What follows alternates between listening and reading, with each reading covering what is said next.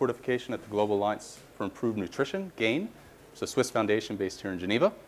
We're a very informal, small group tonight, so I think we're going to have a very interesting dialogue on iodine deficiency disorders and actual eradication and control of iodine deficiency disorders. So tonight's meeting, we really wanted to do two things. One is we wanted to celebrate the great work that has been done over the last 100 years, starting in Switzerland, but also over the last 3 decades, primarily in the developing world, that has led to us being very close to being able to say we're going to be able to control iodine deficiency disorders at a global level. That's the first part. The second part is a call to action, and we're hoping that you all go away today with actionable data, compelling ideas, a few stories that we're going to share with you that will paint a picture on how close we truly are to being able to eliminate iodine deficiency disorders. So GAIN is co-hosting this event along with the World Health Organization, with the Iodine Global Network, it's a Canadian foundation, a network of partners working in iodine, the Effective Altruism Foundation here in Switzerland, and also ETH Zurich. So we have a lineup of compelling speakers, and I've seen the presentations. I think they're going to be very good. And we'll introduce each of the speakers. You have their bios in your handouts, so we won't go into a lot of detail on that. To say, if you will please stay until the very end, we have some drinks available. I've been told 2 drinks only per person. And then incidentally, if any of you want to Google, I wouldn't Google too much while you're here, but if you look up iodized vodka or iodine in whiskey, you will learn that those beverages do exist. We are not serving them tonight, though. And also, if you cannot get your iodine nutrition through those 2 beverages, so to let you know. So without further ado, what I would like to do is call up our first speaker, which is Professor Michael Zimmerman. He is the chair of the board of the Iodine Global Network. He's also the editor for the quarterly newsletter on iodine deficiency disorders, which is a quarterly update on the latest related to iodine nutrition globally. He's also the head of the laboratory on human nutrition at ETH Zurich. So Michael.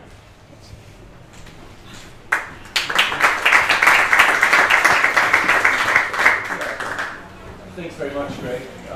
It's a great pleasure to be here tonight to talk about iodine deficiency disorders. Iodine deficiency and its control worldwide has been termed a public health triumph, and I'd like to try to convince you of that. Right, so as you all know, of course, goiter is the most visible sign of iodine deficiency. And here we see a beautiful young woman from the Congo with a goiter in her neck. But the most important effect by far is not goiter, it's actually the mental impairment or the cognitive impairment that occurs when people are iodine deficient. So a woman like this with a goiter in her neck, when she becomes pregnant, her fetus will not receive adequate thyroid hormone. And the brain won't develop in that fetus. So this fetus brain, you can see here is a kind of a classic picture comparing the nerve density in 2 slices from an iodine deficient brain and an iodine sufficient brain. And you can see the architecture is completely modified by iodine deficiency. So iodine deficiency damages the developing brain, and this is the main reason that we're fighting so hard to control iodine deficiency around the world. Now, you're going to hear more about this, but maternal iodine deficiency then, so iodine deficiency during pregnancy, sharply lowers IQ in children. These are 2 studies from Zaire and China showing you that the IQ, or the developmental quotient, in children born to deficient mothers versus those who received supplemental iodine during pregnancy is about 10 to 15 points lower. Now, the cretinism, you've probably heard about cretinism. In most countries, cretinism is a historical condition, but I saw these 2 cretins, for example, recently in China. Neurologic cretinism on the left and mixed edematous cretinism on the right. This is the tip of the iceberg. This is severe mental and growth retardation from iodine deficiency. In this condition, cretinism used to be very common in many countries before we began iodine prophylaxis, including Switzerland. Now, the World Health Organization did a nice meta-analysis with a systematic review looking at 89 studies worldwide from many different countries and concluded that when you introduce iodized salt into populations, that are severely iodine deficient, you get an 82% decrease in goiter, an 87% decrease in cretinism, and a 73% decrease in the number of people in the population with a low IQ. So really dramatic of impacts on health and development from the introduction of iodized salt. So I'd like to show a short video now. It's just 2 minutes long, but it's a very nice piece from Nicholas Kristof, who's a Pulitzer Prize winning journalist at the New York Times about IDD.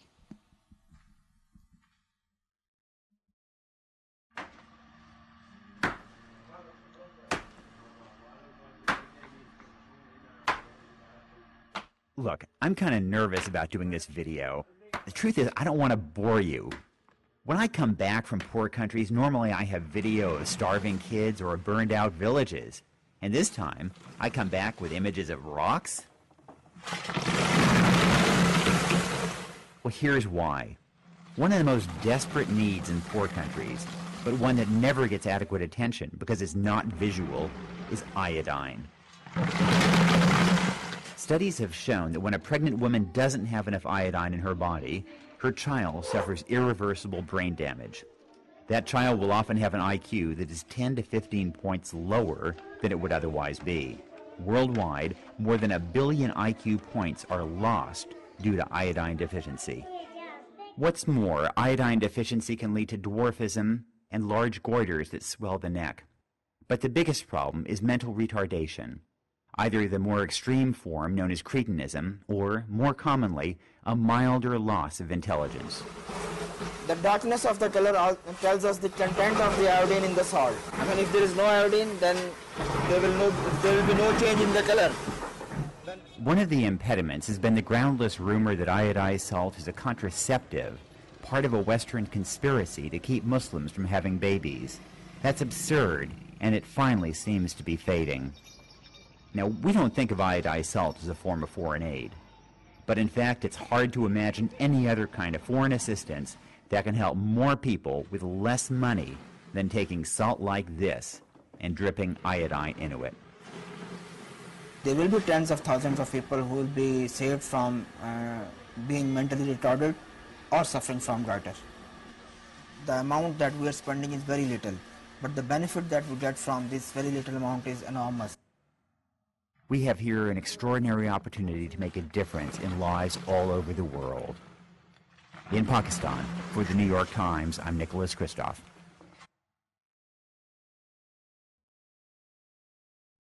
Okay, I really like that piece because it, of course, shows you a little bit about the process of iodization of salt and testing iodized salt for iodine in it. Nicholas Kristof has been a champion of the iodine deficiency disorders, has written several very compelling pieces on this topic. Okay, so I mentioned it, do you want to go? Yeah. I mentioned at the beginning that the global progress against iodine deficiency around the world has been considered a public health triumph, maybe even on the scale of the elimination of smallpox. And I'd like to show you what's happened over the last 2 decades in terms of global control of iodine deficiency. And as Greg touched on in his introduction, this has been a global effort by many different players, national governments, WHO, UNICEF, the Micronutrient Initiative, GAIN. A lot of agencies have worked hard on this, and I'd like to show you the results.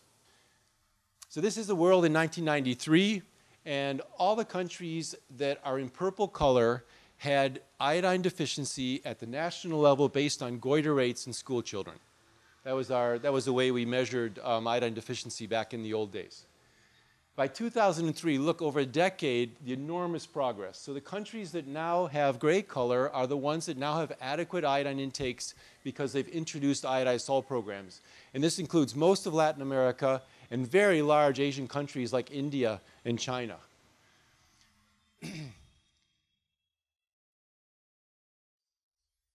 By 2007, you can see further progress, particularly in Southeast Asia and in Africa.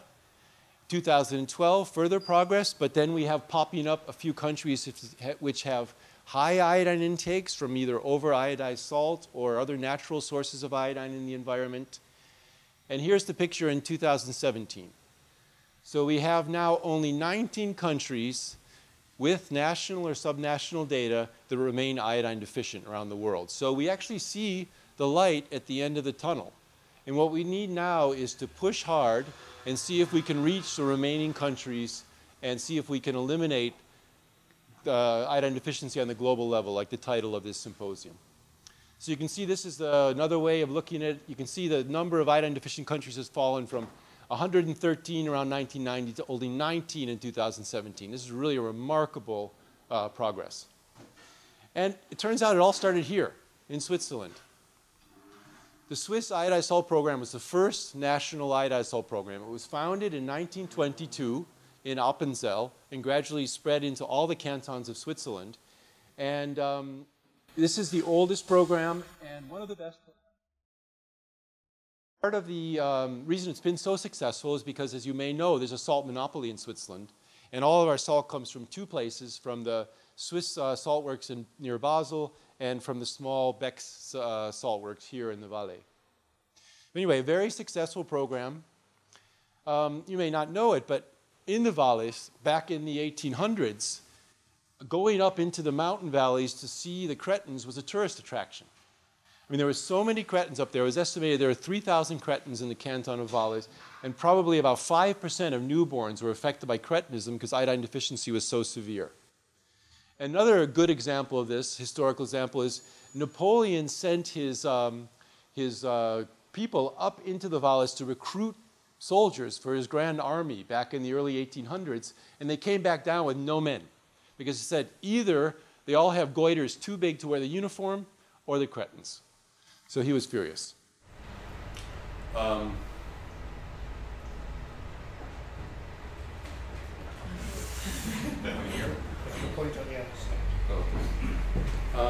Yeah. So, I mean, iodine deficiency was so bad in Switzerland. Look at this. This is a beautiful Baroque house in northern Switzerland, and look at the large multinodular goiter that was actually modeled onto that cherub on the side of the house. It just shows you how normal and how extensive iodine deficiency was in Switzerland in the old days. This actually was just came out this week. This was an article in Watson, which is a nice online portal. And there's been some discussion lately about increasing the iodine content in Swiss salt again. And you can see here, worsening iodine deficiency in Switzerland will we turn into the idiots of the Alps. So you can read that on Watson if you'd like. It's a nice story with some nice video. Now, to finish up, there's been several meetings of what's called the Copenhagen Consensus. The one in 2012 involved 4 Nobel laureates and dozens of other eminent economists. And they basically looked at how spending can most effectively improve the lives of the world's poorest and most afflicted people. And as probably many of you know, in 2012, the highest ranked solution yielding the most benefit for the least cost was providing micronutrients, including iodized salt, to children. I think we're going to hear more about the cost effectiveness of iodine. So just to finish up, I'd like to thank you, of course, for your attention. I'd be happy to take any questions in the panel discussion. These are some of the major supporters of the Iodine Global Network, including GAIN. I'd like to say that Larry Grummer-Strawn, who's in the audience, and I kind of set up the structure of the Iodine Global Network about 4 or 5 years ago. So Larry was really the founding father of the organization. And you can see our contacts here. So thanks a lot for your attention.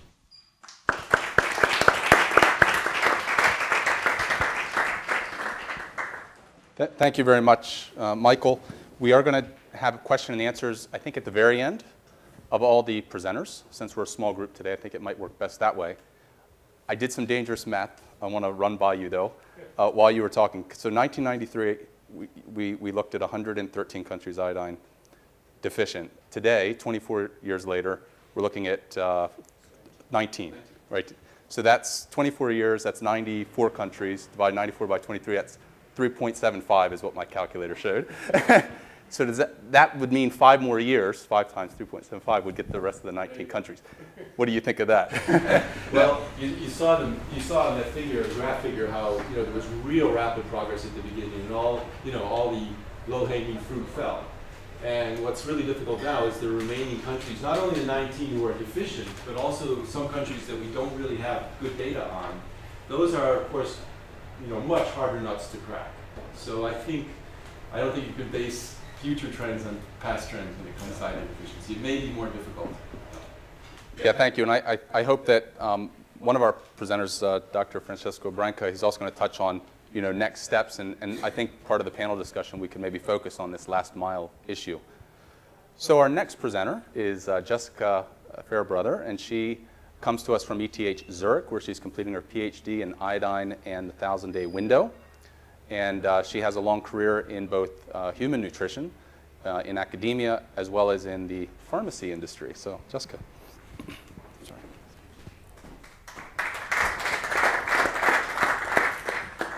Thank you very much, Greg. That's a nice introduction. Yeah, good evening, everyone. My name is Jessica.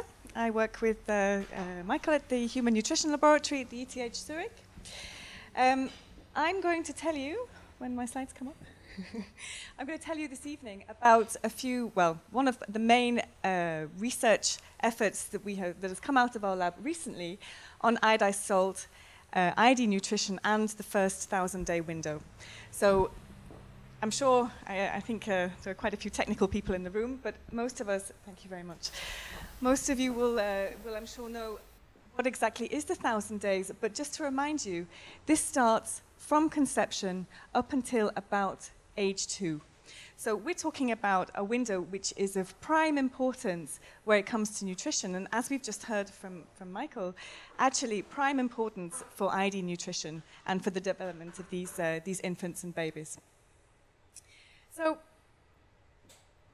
we heard from Nicholas Christoph that actually it's quite a bold claim saying that 1 billion IQ points are lost due to iodine deficiency around the world. Well, I would like to actually also substantiate this claim now with the research that we know and actually state that we can make a difference of up to 12 IQ points if we correct severe iodine deficiency. Okay, the point difference is a little bit different if we correct a mild to moderate deficiency, but even a 2-point difference, I think you will probably all agree that actually that could make the difference between whether a child finishes school or not, which can then make a big difference long term in that child and then that adult's life. So a little bit of science for you. I promise not to bombard you with science, but I know that there are some technical people in the audience, so please do feel free to ask more technical questions later. For those of you who are familiar with reading this sort of chart, you will know it's a forest plot. For those of you who aren't, this type of plot basically puts together the results from different types of studies. So what we have here are two studies which have, two trials which have measured the impact of iodine supplementation against no iodine for cognition in school-aged children. Now, without reading all of the complicated bits and pieces, if we look just in the part with the red square, we can actually see the results of both of these studies and the diamond, which represents the pooled results from both of these studies. Now, we're comparing iodine supplements against, well, actually in this case, it was a placebo. It could also be maybe no intervention or, standard care, something like this. So what we actually see is a positive effect, and we can clearly see that the pooled effect of all of the data from both of these studies falls well within the area, that actually the positive area, which means that iodine supplementation is actually favored for improvements in cognition for school-aged children. So when we look at the same sort of research which has been done for under 5s, we actually see a similar picture, which is very exciting. So all of these studies have actually looked at the effect of iodine versus no iodine in children under 5 years. And again, we can see in the red square at the bottom that the total effect actually falls well within the iodine part, meaning that iodine supplementation does actually improve the cognition in this group. But again, in our previous presentation, we also saw things to do with dwarfism. So what happens with iodine supplementation with growth? Here we have, again, 2 trials which have compared iodine versus no iodine. on a biochemical marker of growth. And again, we can see that here the pooled result and even the individual results of these studies are well in favor of iodine supplementation for promoting growth. So most of these are supplementation within school-age children. We saw slightly less than that, under 5 years, but here we're really interested in the 1,000-day window. So I mentioned that 1,000 days starts with conception. During this period, actually, it's very important that pregnant women start to have enough iodine, because they have to not only provide iodine for themselves, but also their developing baby. And actually, the increase in iodine needs to provide for an increase of 50% more thyroid hormone production. After pregnancy, this still continues. The lactating mother must also provide enough iodine within the breast milk to also support her baby. And indeed, infants in general have higher requirements for iodine than at any other time of life.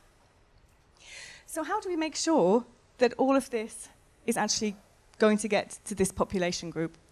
Well, at the beginning we saw that supplementation studies are very effective for cognition, for growth markers, but actually supplementation studies are maybe not the best way to reach the 1,000-day population. But what about salt? We know that salt is an effective way of reaching the whole population. It's cheap, it's cost-effective, and it works. We've seen that. But does it work for meeting the needs of the 1,000 days? The pregnant women, the lactating women, and the infants. Well, we designed this study in collaboration with GAIN and with UNICEF. It's an international collaborative study known quite nicely as SIMPLIFY, salt iodization meeting the needs of pregnancy, lactation, and infancy. So what was the objective of this study?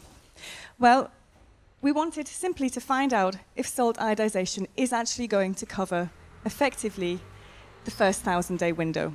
So this would include the pregnant women, lactating women and their breastfeeding infants, and then also weaning infants, making that really important transition from breast to table. But we wanted to make sure that actually, whilst the salt, iodized salt, is actually going to cover this group, as long as it's not going to put any other population group at risk from having too high intakes of iodine. So what did we do? We took 6 population groups, so the 4 from the 1,000 days, plus women of reproductive age, childbearing age, and also school children. And we measured their iodine intake across 3 countries with well-functioning salt iodization programs. So these were Croatia, China, and the Philippines, and we actually measured iodine intake in over 6,000 samples from women, children, and infants. We also took household salt samples, and we measured those to see whether the salt was correctly iodized or not, which gives us an indication of whether the salt iodization policy is really functioning very well in these countries. It was. The salt is iodized to round about 25 milligrams per kilogram. And this is nicely reflected in the results of the study. So here we have the graph representing the iodine intake across all groups. We have the children and the women of reproductive age, which show nicely that actually these groups are well covered in terms of their intake, but there is no risk of excessive intakes in these population groups. And we can also see that across each of the other groups, the 1,000-day window, that everyone is covered. Now, you may be thinking that actually the lactating women might be a little bit on the lagging behind side, but actually the way we measure iodine intake is actually through iodine excretion, and it's normally in the urine. But as we know, the lactating woman has also got to provide iodine for her baby within the breast milk. So when we measure urinary iodine concentration and breast milk iodine concentration together, we realize that actually the lactating woman is iodine sufficient. And this is also reflected in the iodine intake that we measured in the infant group, and also later on in the toddler group to age 2. So we can clearly see that here iodized salt is really working very well across all population groups. So the SIMPLIFY study was an important study. It has nicely concluded that when salt iodization policies are implemented effectively, that actually they really cover everyone, right through from conception through to old age. And the most important 1,000-day vulnerable window is adequately covered as well. But secondly, the Simplify study also represents a really important success for academia and also on an agency level. This is a fantastic collaboration that we've had between ourselves at the ETH Zurich and also GAIN, UNICEF and lately the Iodine Global Network, and we hope that with their support that we can manage to quickly get this message out to the policymakers who actually need to hear it. So once again, I would welcome your questions, technical questions a bit later on, but I'd like to leave you now with some conclusions. Iodized salt programs, when they are correctly implemented and well monitored, will reach everyone through pregnancy to old age, including the vulnerable 1,000-day window. Iodine deficiency can impair growth and development, including a loss of potential IQ, but if this deficiency is corrected, IQ can be raised for up to 12 points, which could make the difference in these children realizing their potential. Thank you very much for your attention.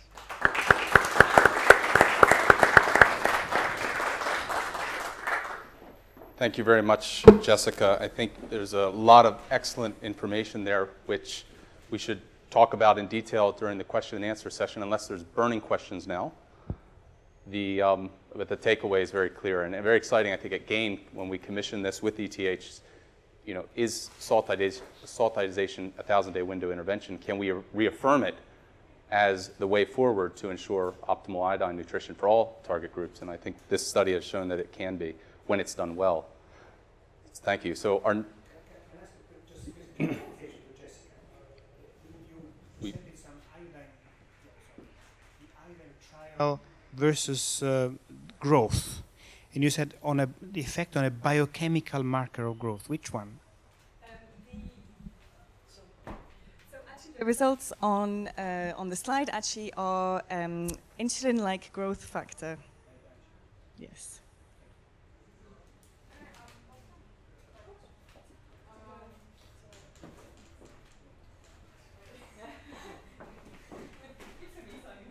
Small question, but there is like a growing trend of of public health measures trying to reduce salt consumption of population in general. So how we can align these two kind of contrary tendencies together?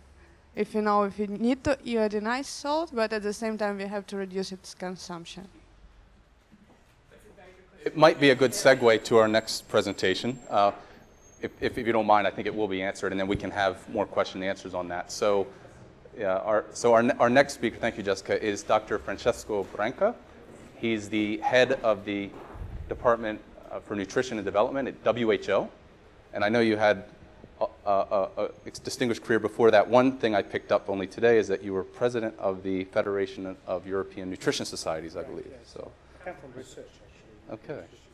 Great. Thank you for coming. Thank you very much. Well, thanks for the opportunity to come and talk to you. So, yeah.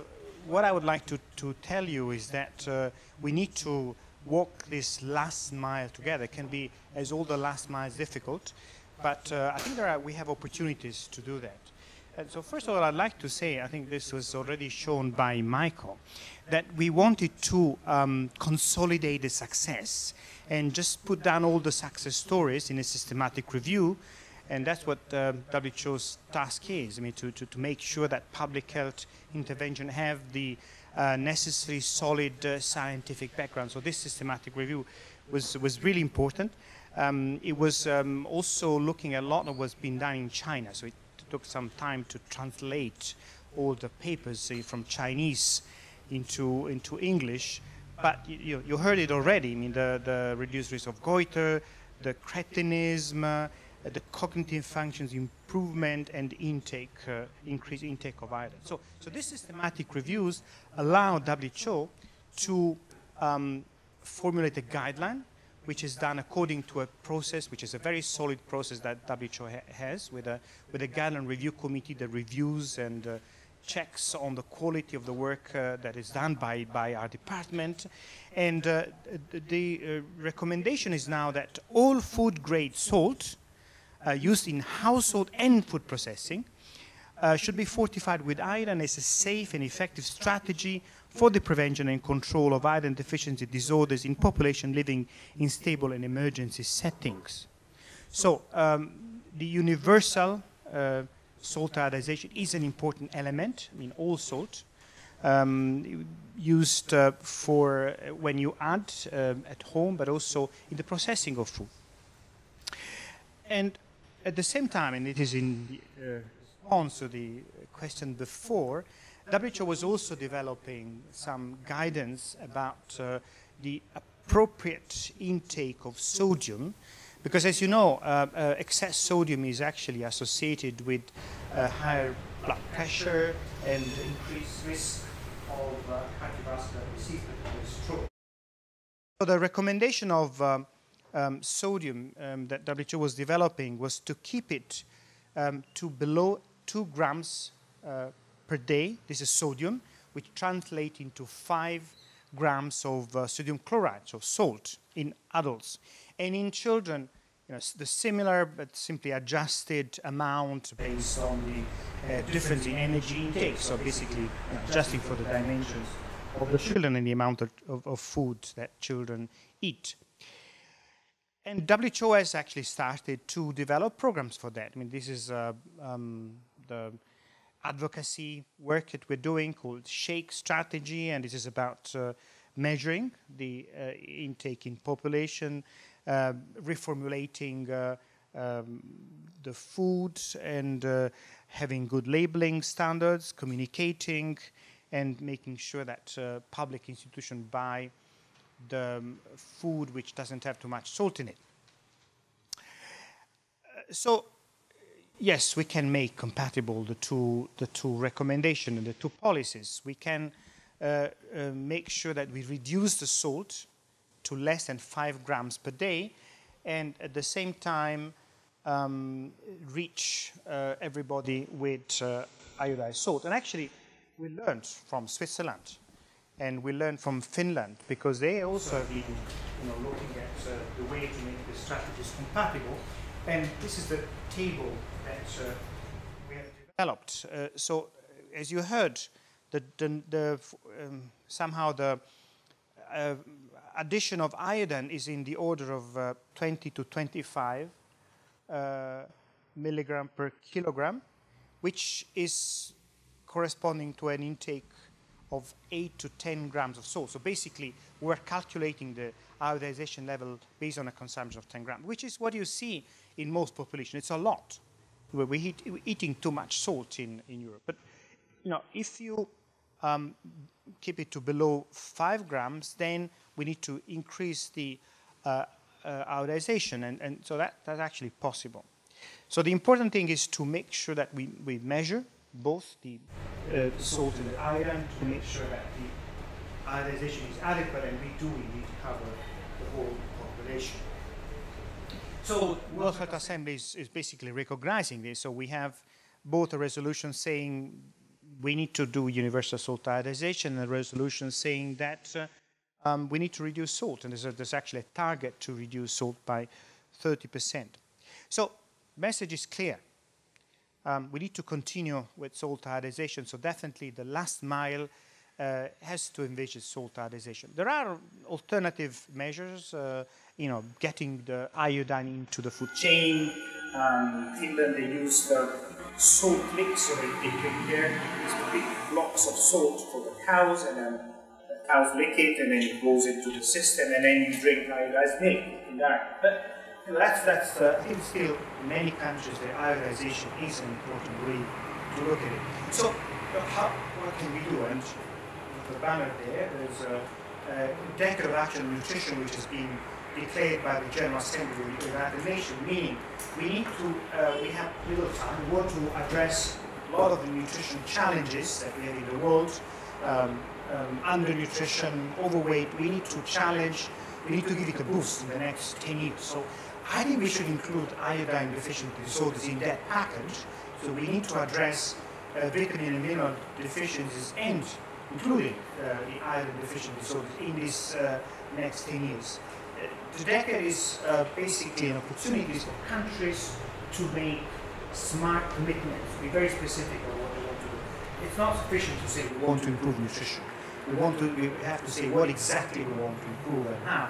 And the decade of action has areas of action in the food system, in health, in social protection, in trade, in the food environment, breastfeeding, and in a good system of accountability. So we can ask governments to make commitments which are smart, and we can ask them to give us evidence that progress has been done, and so we can track their commitment. And I'm proud to say that at this assembly we're starting to receive some smart commitment. Brazilians made some on Monday. The Ecuadorians are going to make some on Thursday, and Burkina Faso. So countries are starting to realize what they're up to. So really, I think that the opportunities would be to ask countries to make this smart commitment. And I think as a nutrition community, and particularly as the group of advocates for the reduction of iodine deficiency disorder, we have to be very specific. I've seen the list of 19 countries which are still not done, and so we need to, country by country, to do an analysis of what is that they need to do, why their strategies are not sufficient.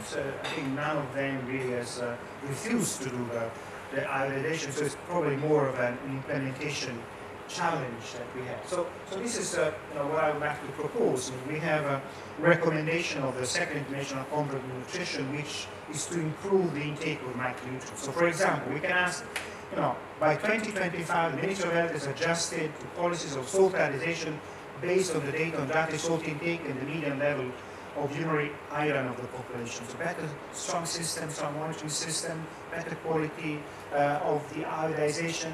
I think this is something which, with the modern technology, with our joint advocacy community, is something that we can implement. So I'm inviting everybody to use this, and as David showed, we're fit for purpose. So we have there's a new strategy, our guidelines, our leadership with countries, our monitoring and surveillance. So we're going to be certainly part of the community. Thank you very much.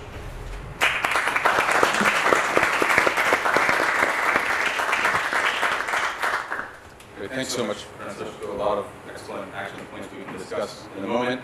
We have one more presentation. It's from Jonas Vollmer, who comes to us from the Effective Altruism Foundation. And he has a background in economics, and also has served on the board of multiple charities. So I'll let him answer what is effective altruism. It's very, I think, compelling that this movement on what is effective giving has picked up salt iodization. So, Jonas, thank you.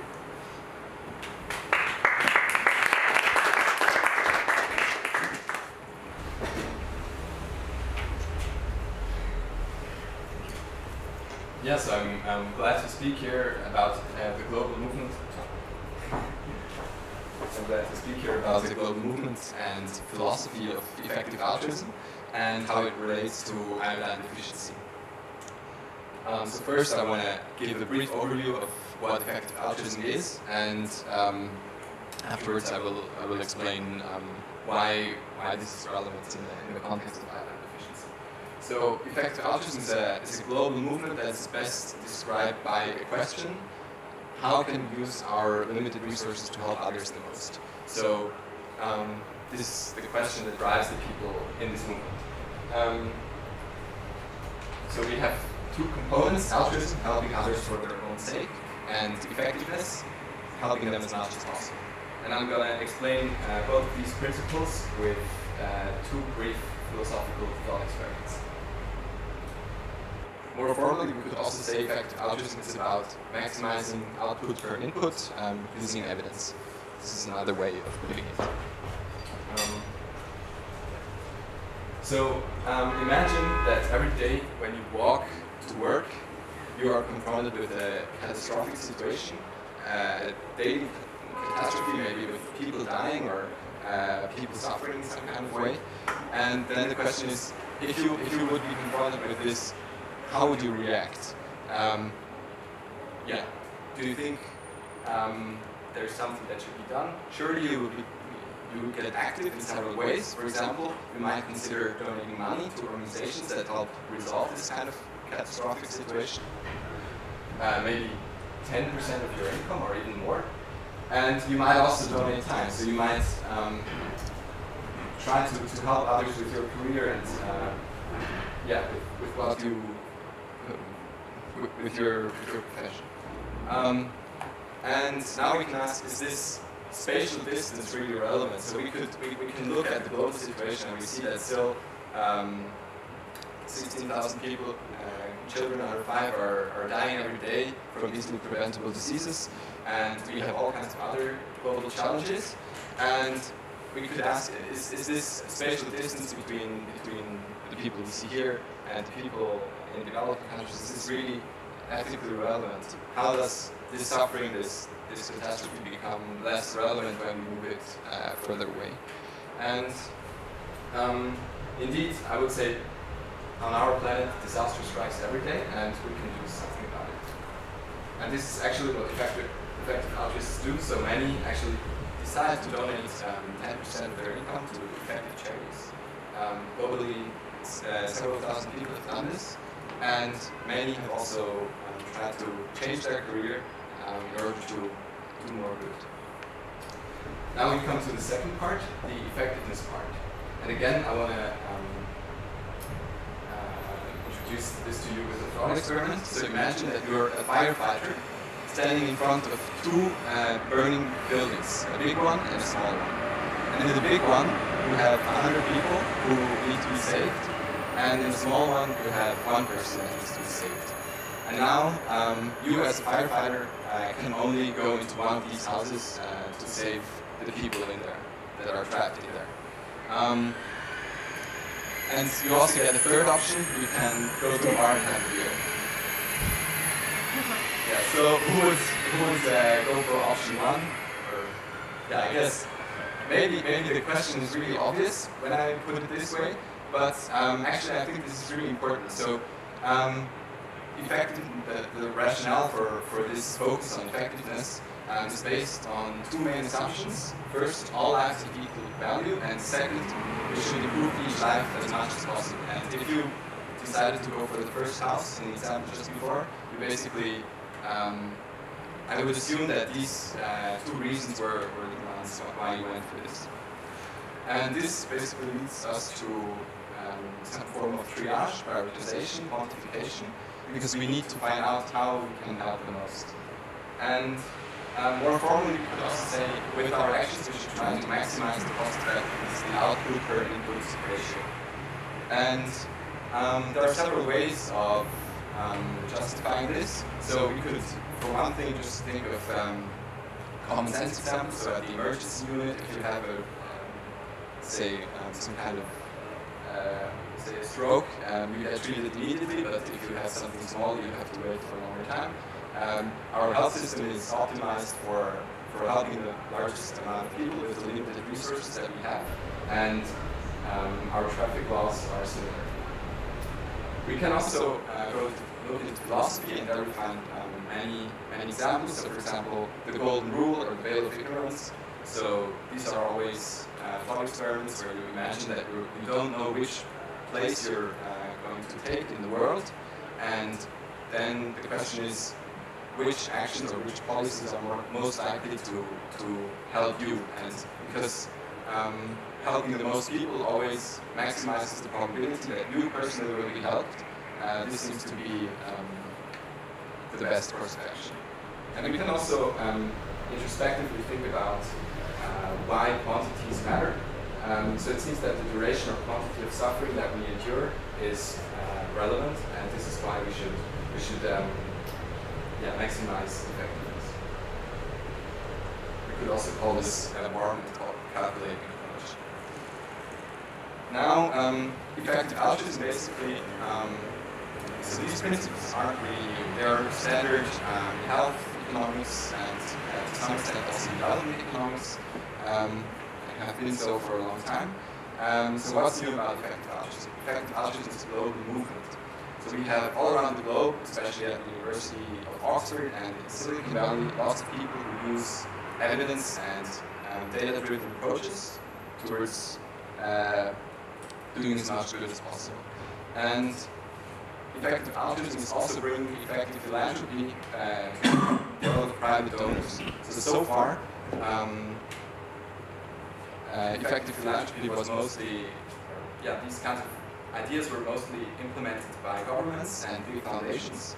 But now what we see is that actually private donors are starting to ask the same kinds of questions and are taking the same kinds of actions.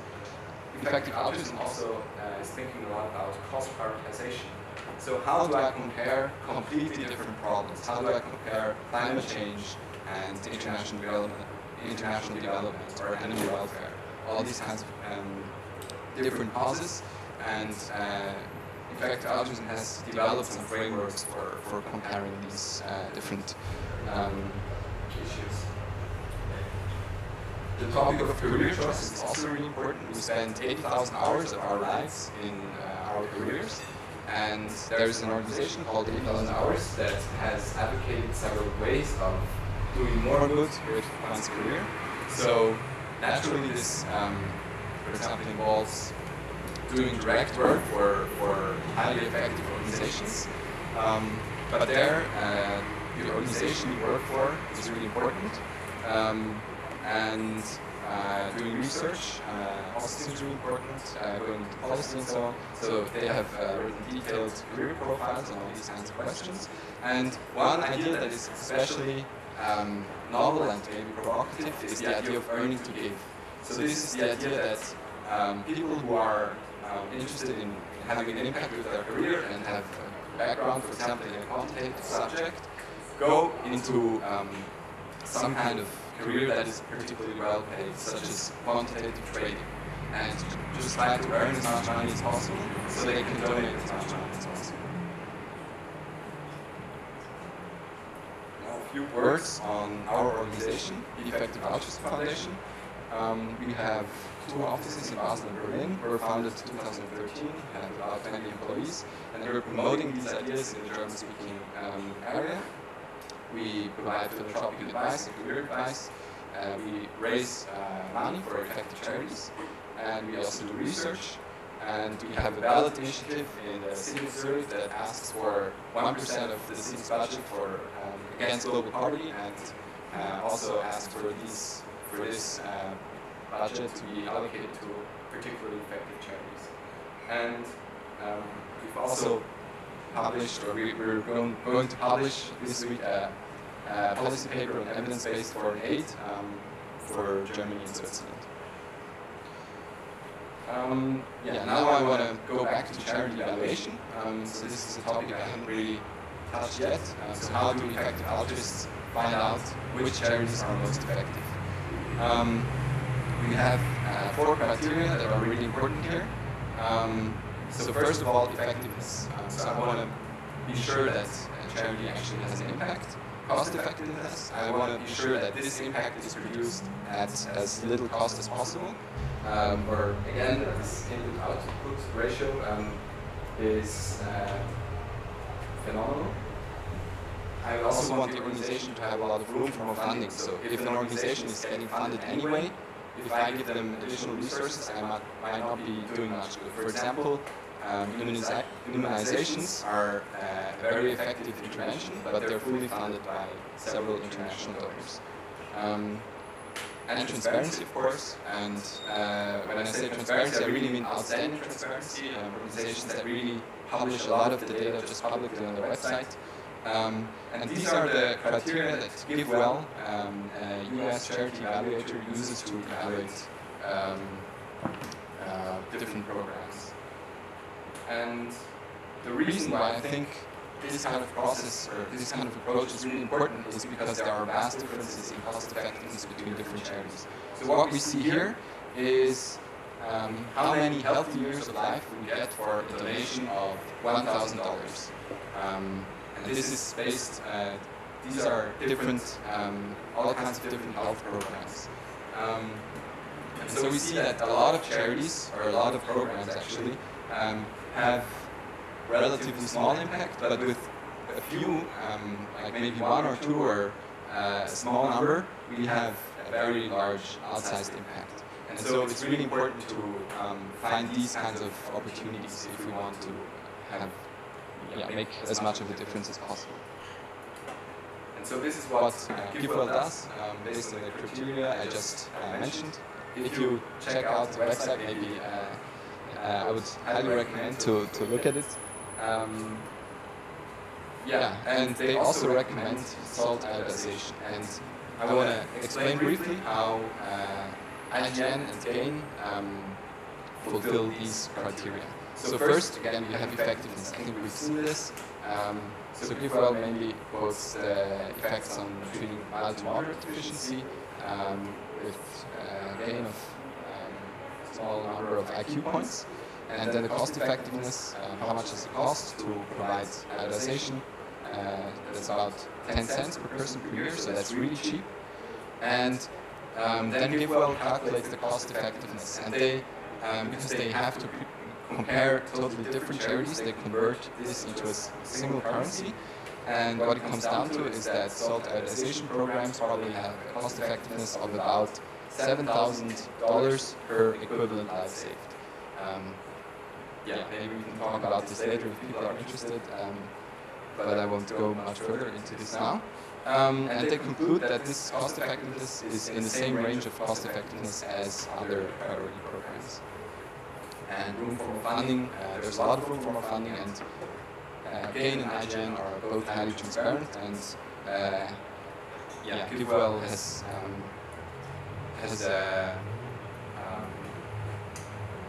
commended them for sharing information very proactively and openly. And based on this, they've ranked them standout charities.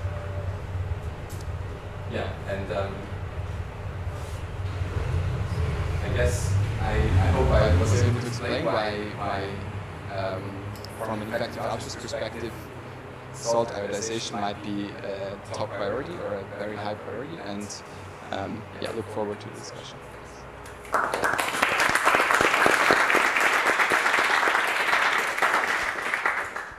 Thank you, Jonas, very much. I think we have about 20 minutes for question and answers. Actually, if you wouldn't mind, we'll all take a seat up at the podium. And just over to you, try to ask one question succinctly.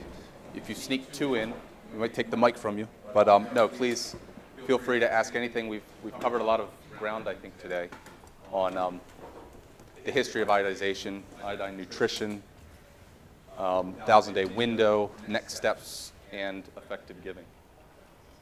Yes. First of all, I would like to thank the speakers for presenting an important public health subject. And my question is, can one of the speakers present the website where we can see the 99 countries that don't have an effectively implemented salt iodization program, so that we can have an idea which countries in the world don't have an effective program?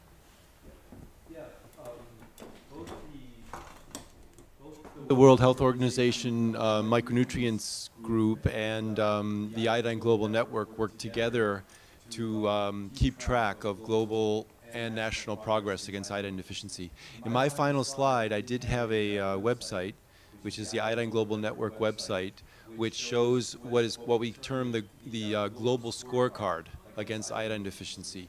And in that scorecard is listed each country and current status in school children and in pregnant women. So based on those data in that scorecard, there's a list of the 19 countries which still remain iodine deficient at the national level. So the Iodine Global Network website, Global Scorecard, would be the place to go.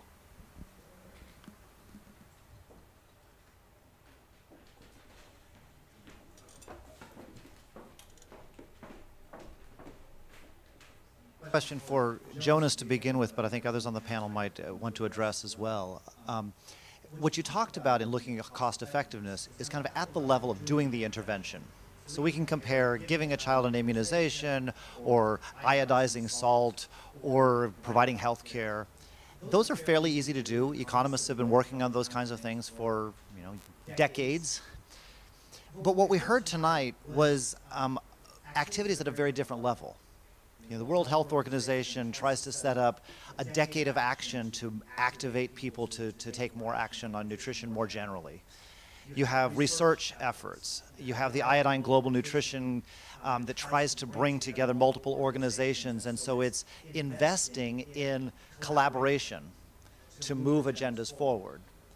How do you evaluate that as an investment?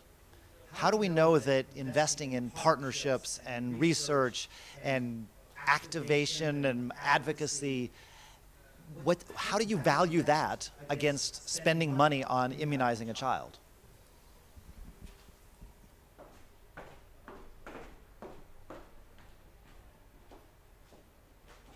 So I would say that these questions are really difficult to evaluate and quantify, but I don't think it's impossible.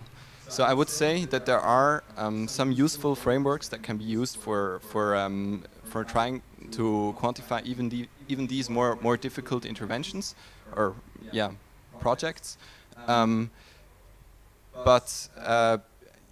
there's for example, for research, there are actually ways of trying to come up with like how much earlier is a particular program going to develop a certain intervention, or how much better is that, how big is the most likely improvement going to be compared to the current best options available, and then you can, based on the data you already have on the effectiveness of the intervention, can try to calculate what kind of value the research adds. And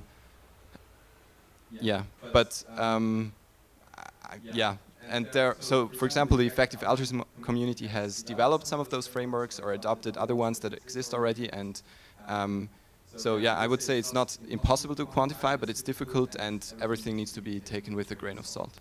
Jonas, can I add on to that? Is it safe to say that GiveWell, because our interactions with them, they haven't really looked at issues that are less attributable to every dollar spent? So advocacy, it's hard to attribute activity to that, and so therefore there doesn't seem to be anybody out there, GiveWell included, rating those kind of communications, advocacy, charitable actions. Is that safe? There actually is. There is a spin-off from GiveWell called the Open Philanthropy Project, which does this to some extent. But so one framework that is commonly used is also the Scope Neglectedness Tractability Framework. Maybe I could explain that briefly. So scope of a problem means how big is it, how many people are at stake, how many people are suffering, something like this. Neglectedness stands for how many other players are working in the field, and how big is my additional contribution, how high is the marginal value that I can add. And tractability refers to how tractable is the problem. And there are more formal ways of putting numbers on these on each of these factors. Add a couple of points to this discussion on cost effectiveness. I mean, one important element is also to calculate the actual cost of the intervention compared to the income of countries that should implement it. So in other words, is that intervention affordable? And actually, salt iodization is extremely affordable because it's a very cheap intervention. We have, I think, the overall set of nutrition or diet-related diseases which are on the top of the scale of the global burden of disease. Unhealthy diet is number 1, child and maternal malnutrition is number 3, obesity is number 6. So we're talking about something which is extremely relevant for the health and of the people of the world, for the survival and for the prevention of disability. And then we have, a cost of an envelope, which, for example, for the what we call the global nutrition targets, has been calculated in $7 billion for the next 10 years. In order to fix the nutrition problem, you need that kind of money. And there's also another way to quantify this. Is actually, I would say, you know, looking at, for example, how much it's spent on agricultural subsidies, totally affordable amount. And I think that's also another important message to give. So we're not talking about something which is out of reach. It's actually, you know, very possible. It's within our capacity. Maybe I can add something briefly. So I was also, so there are different operationalizations of cost effectiveness. And so the one that I was using is simply that we try to find the most cost-effective interventions and then just use the resources for those until we run out of resources. And there are different ways. And so I agree that affordability, depending on the definition, affordability is a really important aspect of this. Yeah.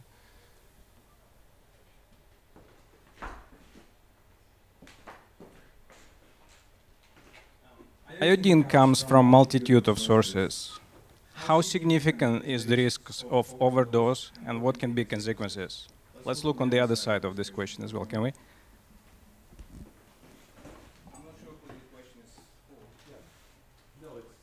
Very good question. I mean, more iodine is not necessarily better.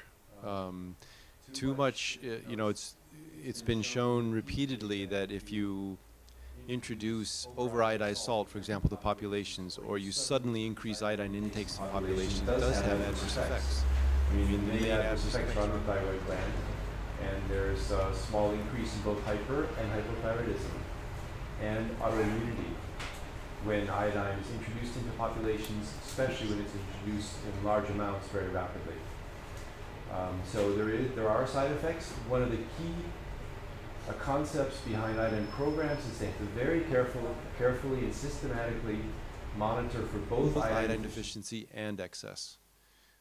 It's just as important to avoid excess as deficiency. So it's a very, very good point, and it's something that we always are emphasizing when it comes to programs.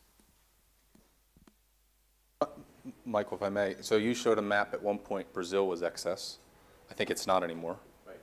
And then another point, but on the deficiency side, can you say something about the fact that even though a country at a national level might be sufficient, there might be some subnational, even large subnational populations, like in India I can think of a couple of regions that represent a huge amount of people. So I don't know if you have any figures on how many of the so-called national sufficient countries are actually iodine deficient in subnational regions.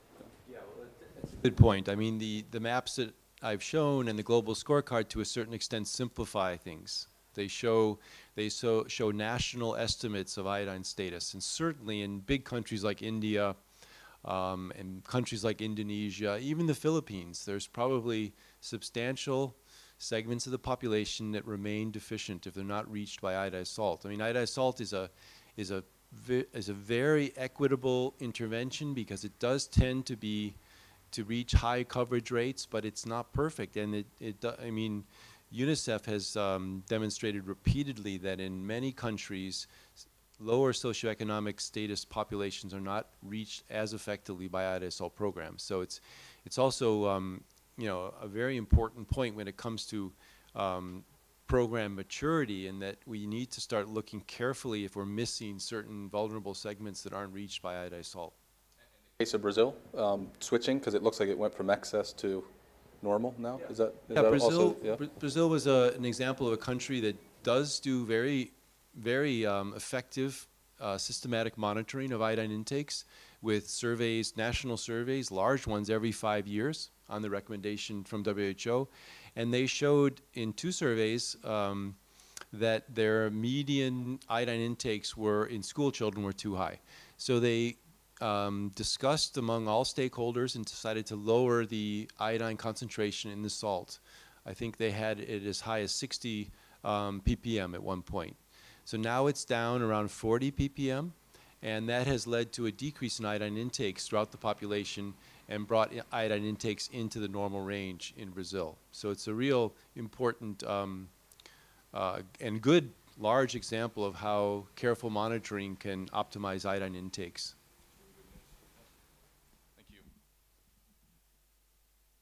I have one more for the evaluation part, basically, but I think it's something that the people who work on it can answer better.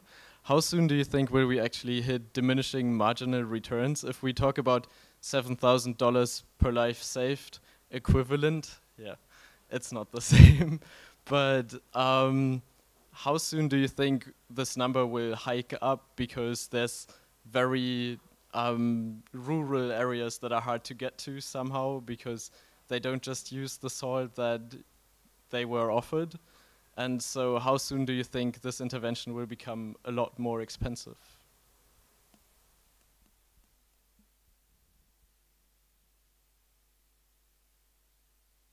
Okay, I could I could take a stab at it. Yeah.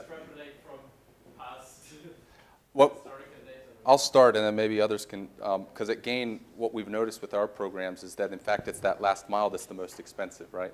So when the World Bank costed salt iodization at 5 cents per child per year, and I think it was 2002 was the last study, somewhere around there, that was looking at sustained efforts that had been ongoing for a decade. When you go to a new country, and especially in a rural area where you're trying to work with small-scale salt producers, our findings are it's 20 cents per person per year. Then it goes down to 10 cents once you're in that kind of improved stage. You've already built the program, and then it goes down to maybe lower than that once you're sustaining. So you're quite right. I think that last mile in these last 19 countries are going to be a little bit more expensive to begin with, but it's not 20 cents per person per year. Even if it is that high, it's still a drop in the bucket considering that we're going to. So that's an initial response. Anybody? I wanted to say that in reality, what we're looking at is not just the covering, who is not yet covered, but also fine-tuning these programs and making them an integral part of the food system. And you heard universal salt iodization means that all the salt that is used in processing should be iodized. That's not the case. Also because there's some legislative problem in some of the countries. I mean, the French, for example, don't want to use iodized salt in their cheese. And so I think we need to also work on that side of the story so that it doesn't become, I think in these last years, the approach we've used has been almost like, a vertical program emergency type of approach because we had a big issue, big problem. You saw that. Now, probably we're sort of thinking of integrating this more into the routine of food system, and I think then even the thinking about the cost changes because it becomes a component of sort of a standard routine cost. That's one way. So something that one could maybe add is also the question of room for more funding. So this is kind of related. So when does GiveWell think these organizations will stop to have room for more funding? And I think, I'm not sure if I remember correctly, but I think the answer is in the tens of millions, or maybe up to 100 million or something like that of additional funding, and then there will be diminishing returns according to GiveWell's understanding. But this is just, the judgment of one organization that has looked into the situation for these two organizations. Yeah.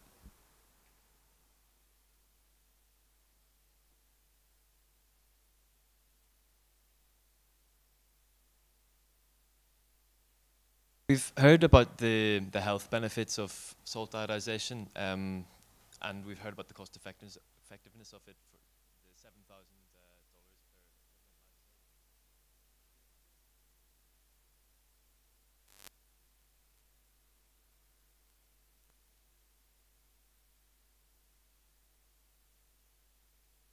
per is the IQ of potentially millions of people, even by a single point that has potentially large knock-on economic benefits. I'm wondering, firstly, if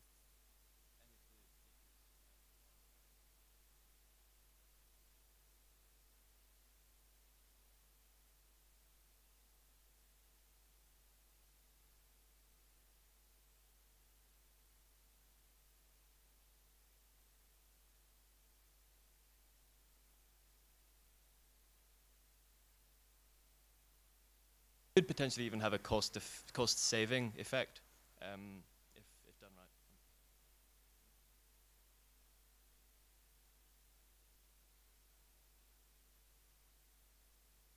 I realize my presentation may have been a bit confusing. So this, the $7,000 per equivalent life saved is actually just a guess of the economic benefits translated into how much life saved that's worth, basically. So yeah, actually, the thing that you mentioned, so IQ gains leading to additional economic development is the only factor that's incorporated into this estimate, or I think the main one at least. Yeah, and I'm not aware of any studies linking IQ gains to increased growth, and GiveWell deal with this by coming up with a range of estimates and yeah, trying to make this more robust, but it's very sketchy. So this is, so I also wouldn't put much weight on this figure of $7,000. It could be just as easily 3,000 or maybe 20,000 or something like that. Yeah. Yeah. One cost-benefit figure that we often use in the sector, sorry, Safi, is for every dollar spent on salt iodization, you usually will see returns in the range of about 27. That's one figure that economists have looked at, and it refers back to this socioeconomic development that you get in due course because of the iodine. Right, the Copenhagen consensus, yeah. I have two questions. One is about why, to these experts in iodine and salt, why did they decide it at the beginning here in Switzerland that the salt has to be the one that has to be fortified? That's one question. And my second question is, I don't know if there is any research apart from salt that is being fortified another food with iodine. So, I know salt iodization is like the obvious thing, but right now, is there any other research about other staple foods in other regions that is also important, that can have an impact in public health?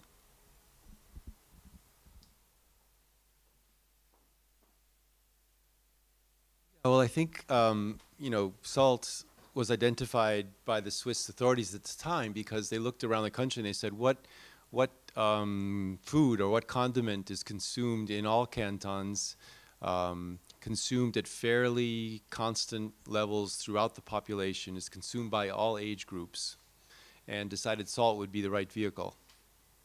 So that's the reason I think Switzerland originally turned towards salt as a vehicle, and that's why it's been such a successful vehicle, is that most countries recognize that it's just the vehicle to use. It's inexpensive. It's consumed by all levels of society, from poor to rich. It's consumed at fairly narrow intake ranges throughout the year. There's not big differences in seasonal intakes. Salt can't be overconsumed. So for all these reasons, for most countries, it's the ideal vehicle. There has been some discussion about alternative vehicles. One example is in Southeast Asia, where table salt is not the main condiment used to season food, where maybe fish sauce or soy sauce is used. And for example, in Cambodia and in Laos and in Thailand, fish sauce is also being fortified with iodine. Table salt is as well, but in addition, fish salt is. Also, several countries, Australia being one of them, have decided that instead of fortifying all table salt, they'll fortify just baker's salt, so that bread and baked goods become the primary vehicle for iodine through their addition of iodized baker's salt. That's also been effective in Denmark.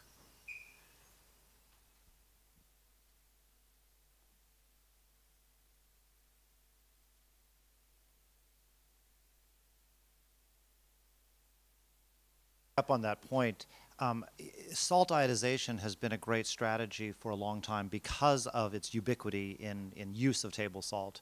We haven't really made that crossover in very many countries into processed foods.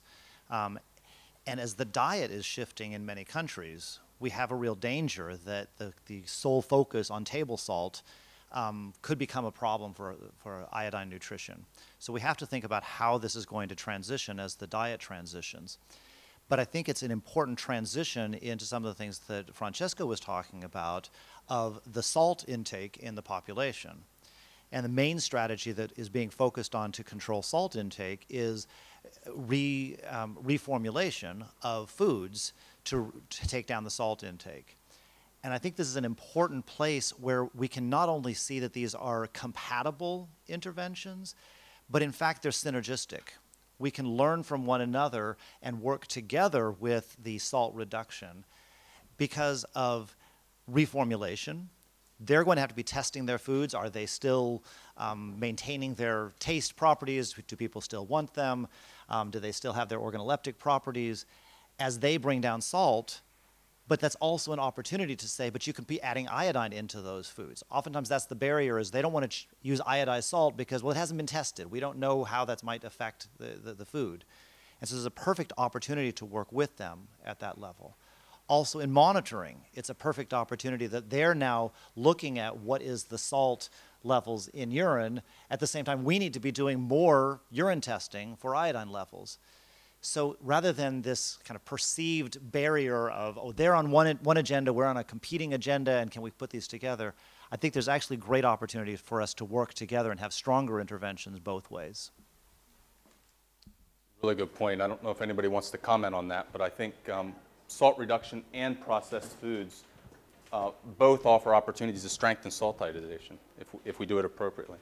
My question is about sustainability. Like you have many projects where investors come and they carry out the program, they give money, but then even when WHO goes and assesses for one program, then when they leave, the capacity building wasn't done. So how to also see the sustainability in these projects that you try to fund with altruism?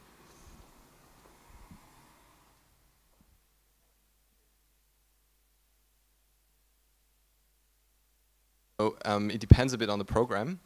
I would say that, so in terms of sustainability, also one thing that we can just say for many of those programs is that they, just by for example, getting 40 iodized salt into this 1,000 days window, we can kind of achieve a long-term sustainable impact on those children. So I think in terms of sustainability, it always also depends on like the exact definition, but I think also in the case of IGN and GAIN, I think programs are also coordinated with governments who continue to, maybe you can elaborate more on this. And then for many other organizations, so for example, deworming programs, these recommended charities also work with governments and try to hand over these programs to the governments in the long term. And so depending on the program, you can see this kind of long-term sustainable program. Yeah. Francesco had a comment. Yeah, I think this is a very important point, the sustainability. So, because we've been speaking about the 19 countries we have to deal with, but actually the system is changing in the other countries. And so just following up to what also Larry was saying, you know, we're transitioning in many countries to a situation where the food is not prepared at home. So what we used to add to the food is actually now present in the manufactured food. We change the different type of food we eat. So if the salt that iodizes is the one that we add to the food, then you know the whole calculation of intake is to be revised. And if we don't ensure that the manufactured food has that iodized salt, then we have a problem.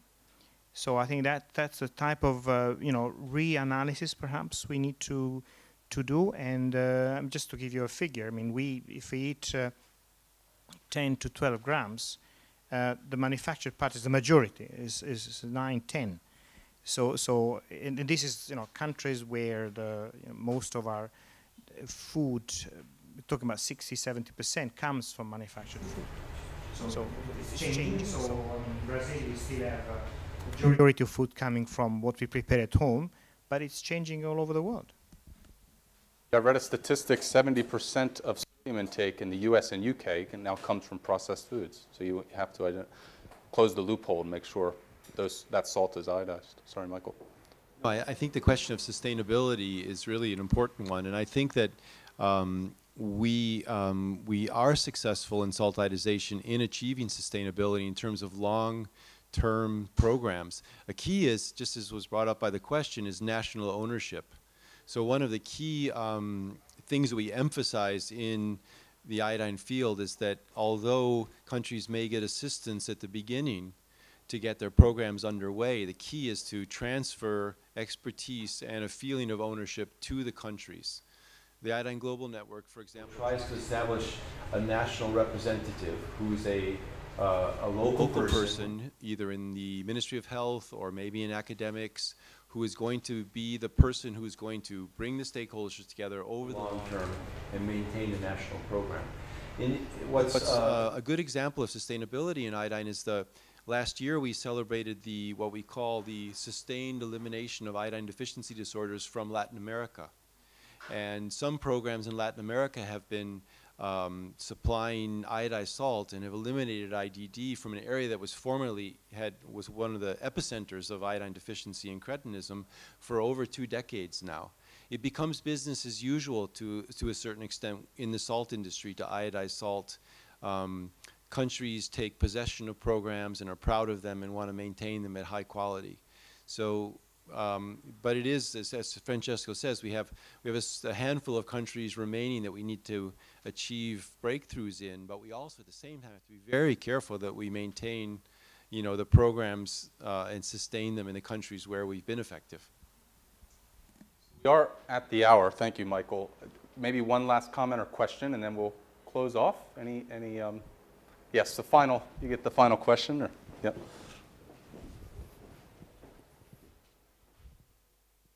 Privileged to get the last question, but many thanks for the excellent presentations from all 4. I was wondering, I wanted to know a little bit more about the Effective Altruism Network. How many charities are there? Where do you work? What was the capital that you were able to mobilize? And the other question was globally, has one estimated the financing gap for the decade, and how much funding would you need to be able to move those 19 countries out of their deficiencies?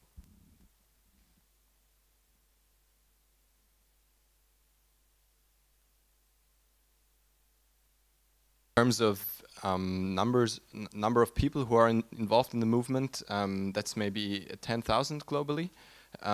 So yeah, mostly in Europe and North America and Australia, there are lots of people who are involved with this, and the amount of funding that goes towards effective charities is growing very rapidly. So I actually don't know the most recent figures, but I think it's on the order of 100 million per year, or maybe 150, something like this. But this is just the volume of donations influenced by GiveWell, and the whole movement and community is bigger, and there are other big donations that have been made towards programs outside global health and nutrition. There was something I wanted to add. So the number of charities that are being recommended by GiveWell is still relatively small, I think at about 15 to 20 charities, something like that.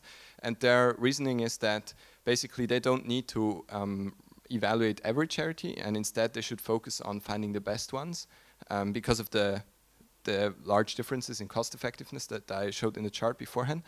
And so they try, their focus is really on finding the best charities instead of trying to rate everyone. Yeah. Second part of your question, just on the unfinished agenda and financing it. I mean, I think it would need a proper bottom-up costing for each of those 19 countries. But to give an indication, we had a $20 million grant at GAIN, which reached 500 million approximately. Individuals that didn't have access to iodized salt, today they do in a sustainable way, and we're not involved anymore. So I think, I don't know how many millions are represented in those 19, but I would say it's probably going to take another 30 million or so investment, which is small considering it's 19 countries, to get this job done. And that's something that we're all, the Iodine Global Network, GAIN, WHO, UNICEF, and all the partners, we want to mobilize so we can work with governments and industry to get the job done. So. maybe with that, any final words? Okay, so we do have some refreshments. Thank you all for coming.